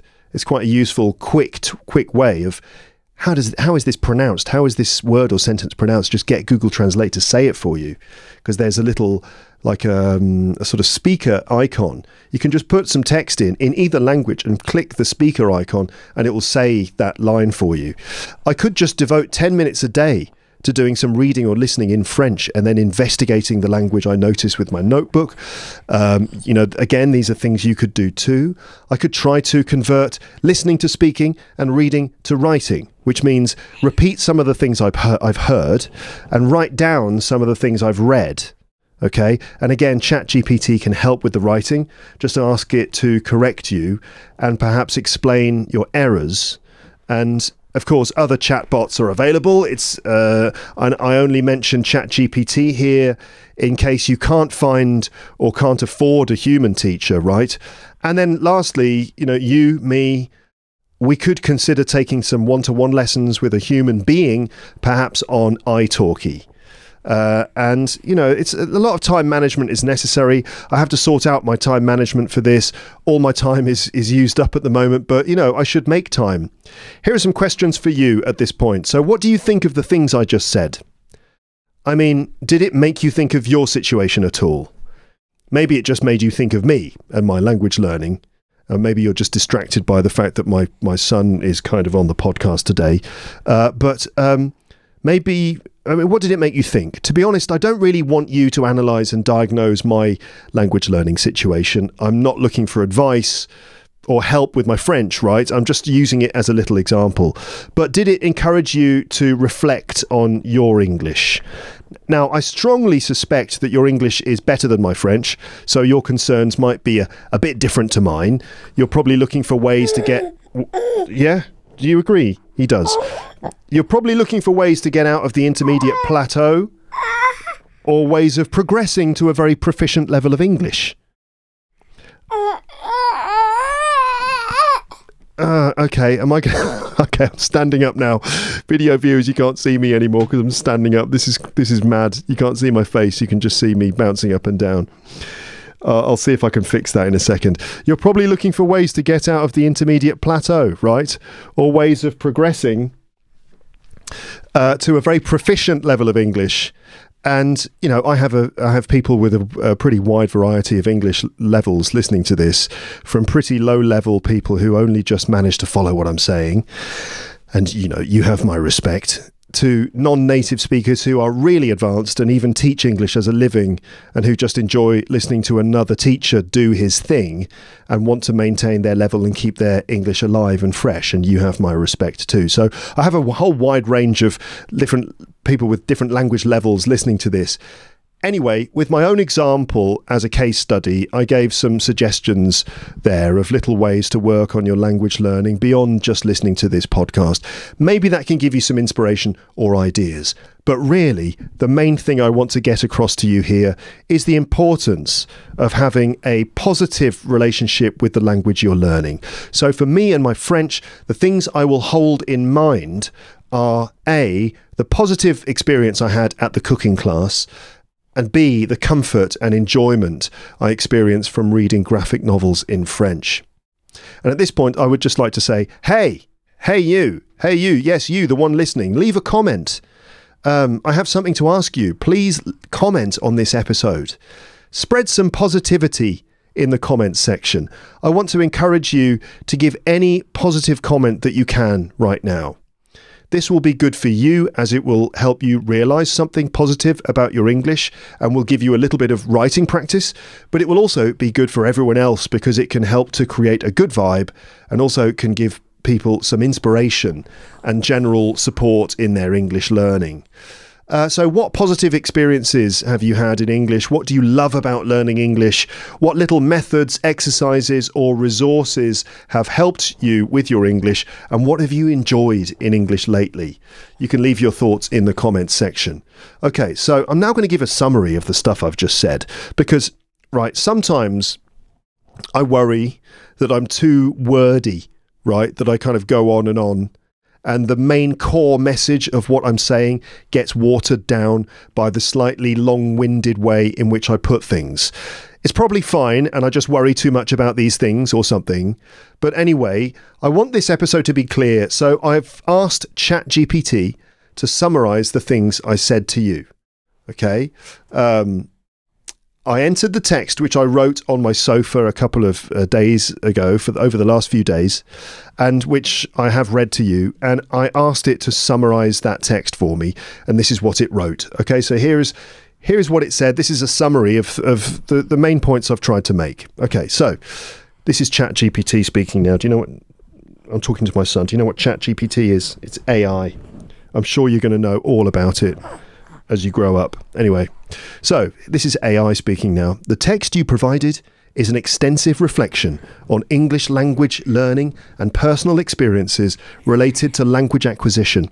The author encourages listeners to assess their progress over the past year, emphasizing the importance of reflective practice and mindfulness in language learning. The piece delves into various aspects. Number one, looking back. Encouraging individuals to consider their progress in English over the past year, reflecting on what has worked positively, identifying experiences that have impacted learning, and acknowledging both positive and negative moments. Number two, acknowledging learning challenges, addressing the common feeling of being stuck in the intermediate plateau, and offering encouragement to persist despite feeling stagnant, emphasizing that progress may not always be immediately visible, but is still happening. Number three, adopting a positive attitude, encouraging a positive mindset, emphasizing that failures and setbacks are part of the learning process, highlighting the importance of perseverance and staying committed to learning. And number four, suggestions for improvement, offering personal experiences with learning French and outlining strategies for improvement, such as keeping a vocab or grammar notebook, practicing reading and listening, and exploring speaking opportunities. And number five, the importance of enjoying the learning process, stressing the significance of enjoying the journey of learning a language and removing self-imposed pressure to achieve perfection. Number six, encouragement for sharing experiences, inviting listeners to share positive experiences, effective learning methods, and resources in English. And then finally, number seven, future goals, posing questions about how individuals want to spend the next 12 months, emphasizing the value of enjoying time spent learning English and expressing enthusiasm for continuing the podcast journey. Overall, says ChatGPT, the text serves as a reflective guide, encouraging learners to consider their language learning journeys, embrace challenges, find joy in the process, and engage with the learning community by sharing experiences and positive energy. All right, now I don't know what you think about AI and chatbots and stuff, but sometimes listeners on YouTube post AI written summaries of my episodes in the comments section. I don't know if you've ever seen that. Have you ever been on YouTube and had a look through comments of different videos, and you sometimes see like summaries of the video with timestamps, and those summaries have been written by AI. You can do that. You can go onto different AI platforms, enter the URL of a YouTube video, and it will give you a summary with timestamps. And sometimes people add those AI written summaries in the comments section. And to be honest, they're usually a bit wrong. For example, the AI seems confused by moments of humor or comedy in my episodes, or by funny little conversational tangents, and doesn't seem to be able to distinguish between those tangential moments and the main topic of the episode. And so its summaries are a bit kind of off the mark. I'm talking specifically about Tammy AI here. Tammy AI, which is the AI that does this, right? I don't know if it uses the same engine as ChatGPT. Anyway, Tammy AI is often kind of wrong in its summaries, as I said. But that summary, which ChatGPT just gave me for this episode, is good, and I'm happy with it. And by the way, I'm not relying on ChatGPT here, overusing it or becoming dependent on it. And I say that because I think some people out there are a bit wary of ChatGPT. like, ooh, no. And they see any use of it as being a kind of a slippery slope to over-reliance on it, and therefore a sort of slipping of standards. But I think that AI, first of all, it's not going away, right? There's no way that it's going away. It's here, and it's probably here to stay. And I think that AI can be used sparingly and to good effect. And that summary that I just read from is an example of that. It came up with that summary in seconds. You know, I read it, I checked it, and decided to use it. So that's just an example of when AI is useful, I think. Speaking challenges, and we're near the end of the episode here. So I said before that I would give you some ideas for speaking and writing challenges. So here are some things that you can do to work on your productive skills in English. Okay? So, you listening? He's listening. Okay, good. You're a very good listener, aren't you? Okay, you do need to work on your speaking skills, though. I'm talking to my baby again here. Listening, excellent. Speaking, we're working on that, aren't we? We'll get there. It takes time. It takes time, you know. It does. It takes a long time. You've got to do so much listening. Just listening, and then you've got to make a load of noises, right? Just any noise. And eventually you refine it slowly, even though you make loads of mistakes, and then eventually you'll get there, right? It's a long journey, you know? Didn't take, you know, I can speak like this now, but it's taken me 46 years to get to this stage. Yeah, so don't worry. Anyway, working on your speaking, listeners. In a perfect world, right, you'll just have people to talk to in English, and you can just have these long conversations, practice expressing yourself for long periods until you're really tired, and then you go to bed, and that night you fall asleep with your mind whizzing and whirring with English words. Have you ever had that experience? That's good. That's really great, where you spend the day in English and you're like trying to carry on. Everyone's speaking English around you and you're trying to keep up with them. And you go to bed and you've got English words and phrases spinning around in your head. And then you wake up in the morning and then you've got to carry on. You know, it keeps going. There's never any downtime. And you really learn a lot then, and you really learn to speak then in that situation. But unfortunately, that's not always possible, is it? You know, especially if you live wherever you live and you don't have English speakers around you and stuff. You know, so for so many of you out there, you don't have this opportunity. So what can you do? Well, it's difficult, isn't it? It's difficult to, I don't have like the perfect solution. You've just got to try and do what you can. You know, I think it's possible to improve your English. You just need to be a bit inventive and try and experiment and try all sorts of different options until you find something that sort of kind of replicates actually being surrounded by native speakers. You know, so you could do something. You could try joining a community of English speakers online. And, you know, the first one that comes to mind would be Zdenek's community. Zdenek, Lucas from Zdenek's English podcast, he's got a Discord server called the Achievers Chamber, which is a place where you can practice speaking with other learners of English who have a similar level to you. He's got a kind of benchmark level. It's a minimum B2 level to enter that. But you can find out the details on his website, teacherzdenek.com, and then you just click on Achievers Chamber to find out the details. Or you can go to italki.com, and you should use my link because it will give you a $10 discount, teacherluke.co.uk/talk, to go to italki.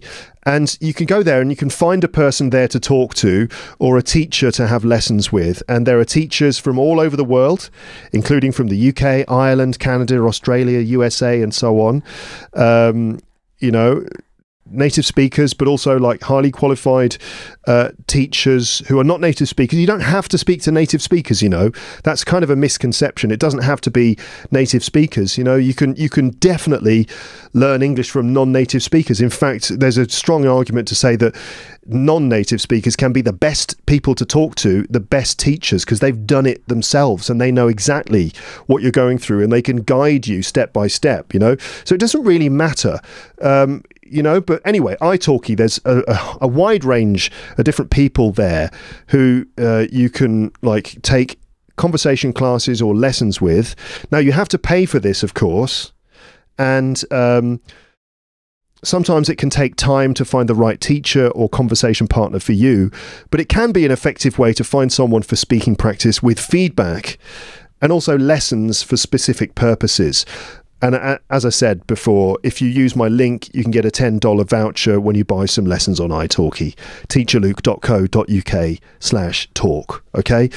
You could enroll in language classes in a language school near you, like the British Council or whatever you have in your area. You know, that's just old school stuff, going into a classroom with a teacher and other learners and doing it that way. So yeah, like the British Council, you'll probably find that the BC offer courses which include lessons on vocabulary, grammar, pronunciation and all that stuff. You might not find specific classes only for speaking and feedback though, but you'll have to check the British Council's website for more information, see if they have a teaching centre near you and what services they offer. They also have online courses, by the way. So that's britishcouncil.org/English/adults. But even if you can't access English speakers or teachers for conversations and language practice and language feedback, you can still find ways to practice your speaking on your own. You just have to think outside the box a little bit and be prepared to do something that seems a bit unconventional, like speaking to yourself, for example. Now, don't worry, it doesn't mean you're weird or strange. And if someone overhears you, like speaking to yourself, like, who are you talking to? No one. There's no one here, but I heard you talking. Yeah, I'm just talking to myself. You're talking to yourself. So don't worry if someone overhears you and wonders what you're doing. You can just say, it's okay. There's nothing to worry about. Luke told me to do it. And then they'll say, who's Luke? And then you'll just have to make them listen to Luke's English podcast. And then they'll become Lepsters, and my evil plan will finally come to fruition. This is how I will spread my influence around the world, person by person, until eventually I will take over the world, and then free ice cream for everyone. Talk to yourself. So just try talking to yourself out loud in English. Now, there are many things you can talk about or try to do. You might want to consider the sorts of talking that you will have to do, you know, in normal social situations and try to replicate that, right? But in any case, simply the act of attempting to express yourself out loud in English, I think is good practice. When you get stuck and you realize you don't know how to say something you want to say, you can just go to Google Translate again, or other translators which are available, like DeepL, for example, and just write what you want to say in your language and then translate it into English. This is when, so you're speaking to yourself. You're saying, okay, so the weather's pretty nice. Maybe I should go outside, go to the shops. Do I need anything from the shops? I think we need some bananas, don't we? Yeah. Do we need milk? Never know if we need milk. No one ever knows if they need. Do we need? I can't remember. I'll just get some milk anyway. But then I need to get that. What's that? Oh, what do we call it? I don't know. Google Translate. Oh, okay. Almond powder. Almond powder. Yeah. Wait, it's not almond, but no, almond powder. Okay. Right. You see? So you can just do that. You can also press the audio button to hear how to pronounce it. Now, as I said before, this is not cheating. It's using Google Translate as a tool. And you might think that Google Translate is a bad thing, do you? Like, it's cheating, it's lazy, it's bad for your English, or it's unreliable, or Google don't pay taxes. I don't know what you're thinking, but as a tool, it's actually pretty good, as long as it's not the only thing you're working with. And I've said it, you know, I'm going to say it again. There's also ChatGPT with the Google Chrome extension voice control for ChatGPT, which allows you to just ask questions to ChatGPT and get it to translate things for you and listen to it say its responses, right? So that's how you can kind of speak to it. You can control things like speaking speed and different accents. Now, it's no replacement for speaking to an actual human, but if you see it as a tool for certain kinds of controlled practice, it can be pretty useful, especially for error correction. That's ChatGPT with the Google Chrome extension, voice control for ChatGPT. So, consider using things like Google Translate or ChatGPT as tools to help you practice on your own. All right? You all right, mate? Here. Have this. There you go. I'll just put his little dummy in his mouth. He's going to be a little bit more comfortable now. Got anything to say? It's like, oh, you're talking too much. This episode's too long. When's it going to stop? Okay, I get the idea. I know. It won't be long, okay? So, if you don't know what to talk about, here are some ideas. So you could do a commentary. So that's just give a commentary of all the things you're doing while you're doing them. So I'm standing here. I've got my baby son strapped to my chest with the baby carrier, and oh, my back's hurting a little bit. But I'm doing an episode of my podcast, so I have to finish this, because if I don't finish this today, it's gonna I'm busy for the next few days, and then it will take ages, and I need to get this episode done and published so I can move on to the next one. So we've got to just get through this. You know, just give a commentary on what you're doing. Second thing is you could do a commentary in the past. So that's while you're doing things, talk about them as if they happened in the past. So I spoke on the podcast, and then, so I had a shower, and then I brushed my teeth, and then I did up the buttons on my shirt. You know, while you're doing, you talk about them as if they were in the past, and that's to practice. You know, putting everything in past forms, right? Because you've got to make sure that you practice doing that, like those ed endings, those irregular verbs or whatever. Shadowing as well, right? You all know about this, don't you? So you can listen to a short audio clip or video in English and try to imitate the speaker's pronunciation, intonation, and rhythm. Repeat the sentences or phrases immediately after hearing them, or even at exactly the same time that you hear them, which sounds weird, but it can work strangely. And there are specific episodes in the premium subscription designed to help you do this. Did you know I've got a premium podcast? Did you know that? Yeah. Just teacherluke.co.uk/premium info. Yeah. Did you get that URL? Right, I'll take that as a yes. It's like, yeah, I've got it. I'm already a subscriber, Luke. No worries. Number 4. Record yourself.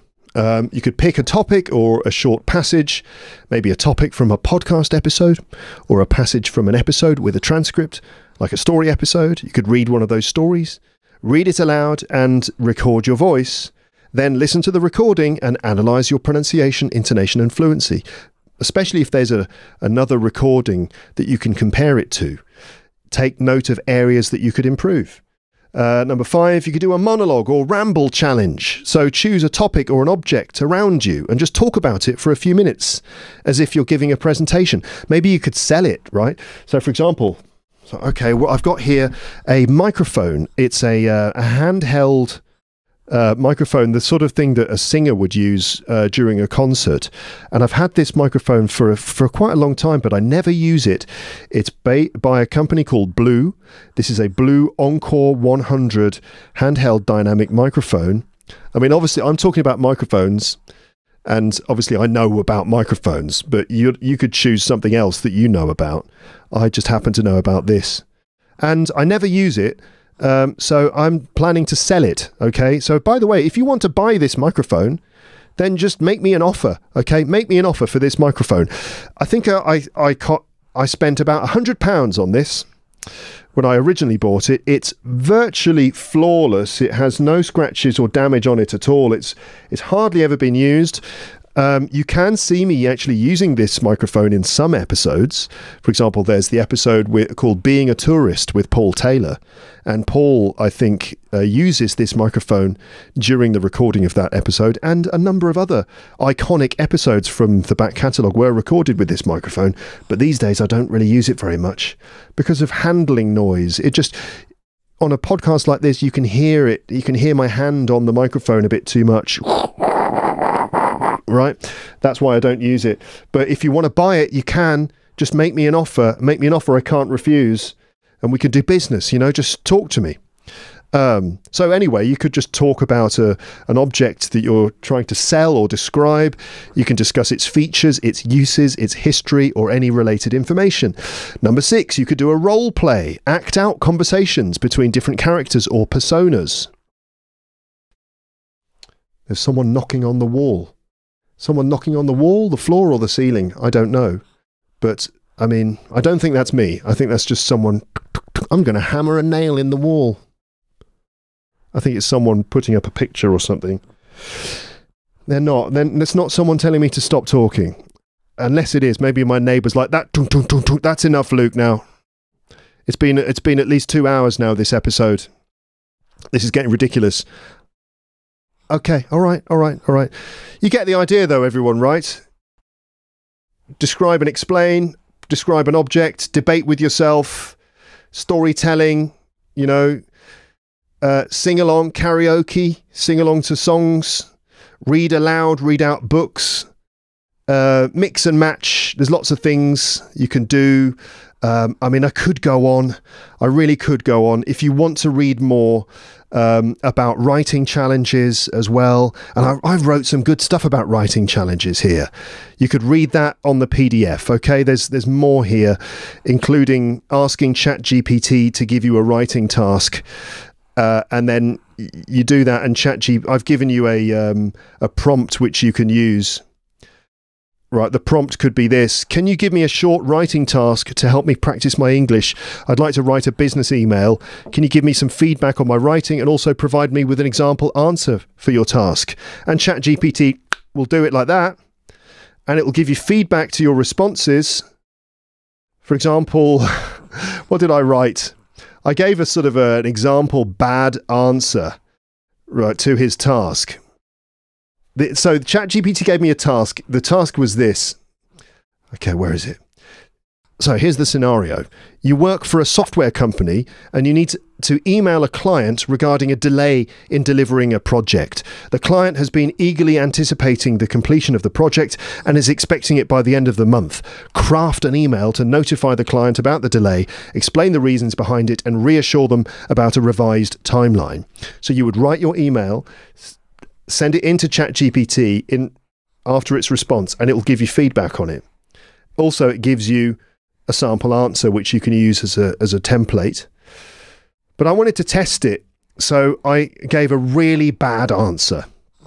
Here's my really bad answer to that task. Sorry, mate, but I ain't done that thing you wanted because shit got intense and I had to stay at home. Sorry about that. Can you give me some more time, though, and it'll get done proper, innit, bruv? All right, boss. That was my email, and here's the feedback that ChatGPT gave me.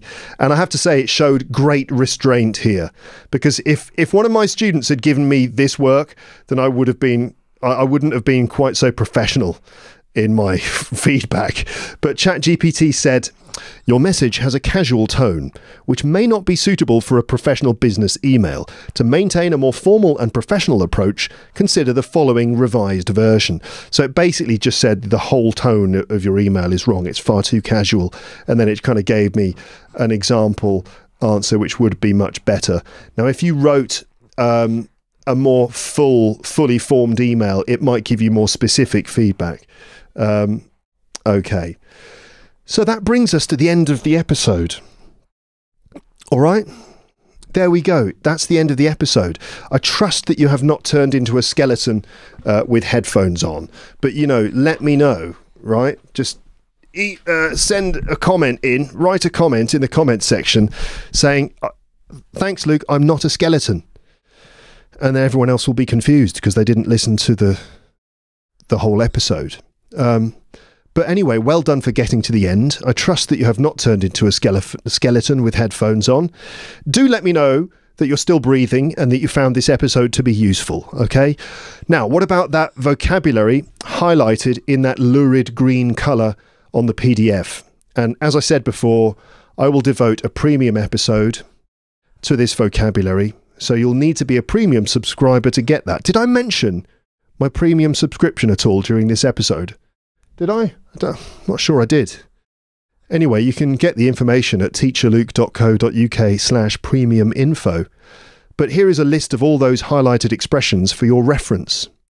Did you notice this vocabulary in the episode? So we've got words and phrases like highlighted in lurid green, turning over a new leaf, hence the title of the show, the uninitiated, to strike you as being obvious, to rub off on you, inspiring words of wisdom to impart, sage-like advice, to lower your expectations, to get swept up in what I'm saying, a renewed sense of positivity and possibility, to survey the year that you've just completed, the forthcoming 12 months, to take stock of your English, I don't know, actually, to be mindful about your relationship with English.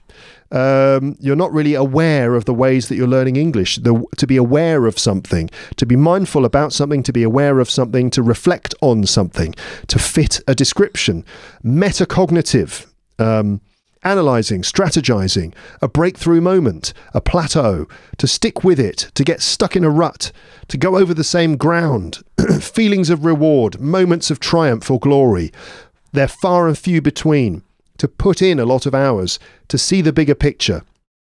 A long journey rather than a trip. What's the difference between a trip, a journey, and travel? A long flat plane. To feel disheartened, to pay off. The more blah blah blah, the better. So the more you're exposed to it, the better your position is. To be on the spot, to keep the faith, to keep your chin up, to shake things up, to adopt new habits when the need arises. A select group of people, best consumed as part of a balanced diet, a negative mindset, to have what it takes, a positive mental attitude, a sense of drive, to put your best foot forwards, to build on something, upward trajectory, to reflect on something, to expand on something, graphic novels, to be out of your bubble, to get cut off from something, to be gregarious, to be outgoing, to beat yourself up, to hold yourself back, or if something holds you back, to push through something, to take it easy on yourself, to note down or jot down something, to diagnose something, to strongly suspect something, to be wordy, to get watered down, to be long-winded, to delve into something, to be off the mark, a slippery slope, to be used sparingly or to be used to good effect, whizzing and whirring, and to come to fruition. That is the end of the episode. Okay, everyone? Well done. You made it to the end. And I hope that you enjoyed the episode. All right? You okay? Hello, mate. You're still awake? How are you doing down there? I'm talking to my little baby son, who has been very, very good. Such a good boy. Well done. Very proud. Okay, what about you guys? How are you? I think I'm going to stop the episode now, because otherwise it'll get so long that that new listeners will look at the length and they'll think, oh, no way, I can't do it. That's one of the reasons why I've got this slight hang up about the length of these episodes, is because I know that new listeners probably find that to be very daunting. So for that reason, I'm going to stop here. And as I said before, probably the next episode will be a rambling one, where I'll just talk about a whole bunch of other things that I wanted to talk about, which aren't really anything to do with learning English. Okay? Good. Nice one. Thank you very much. If you enjoyed the episode, like, subscribe, comment, share with your friends and all that sort of thing. Have a lovely day, morning, afternoon, evening or night, and I will speak to you in the next episode of this podcast. But for now, that's it. Okay, so all that remains to be said is goodbye. Bye, bye, bye, bye, bye.